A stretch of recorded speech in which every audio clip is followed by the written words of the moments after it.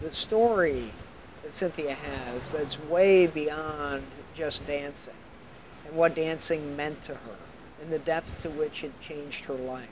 So here I was talking with Reverend Bill through my spiritual community, and Dancing with the Divine evolved. A choreographed sermon evolved. A choir came forth. The music, the dance, and the people.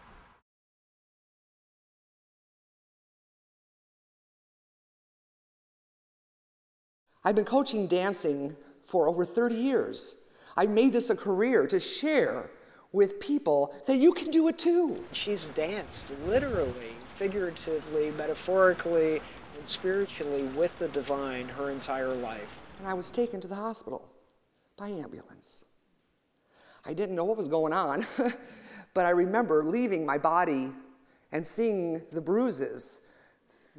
I'm not going to go into the details, but it was very traumatic, where I really recall that there was a flatline that happened. That night I died, but with divine intervention, I survived. It's a story of inspiration, it's a story of transformation, it's a story of real deliverance.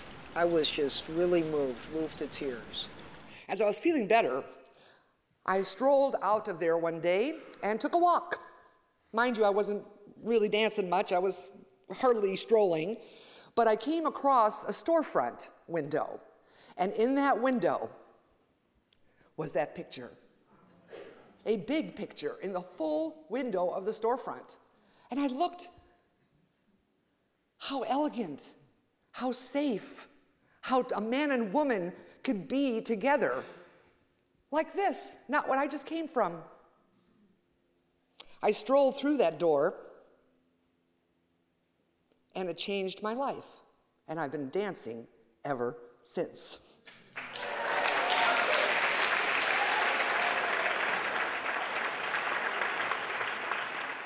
And so that's what I hope that she takes forward. And that's my intention, is that she does. She takes this forward into many, many different communities and is able to share this heartfelt story.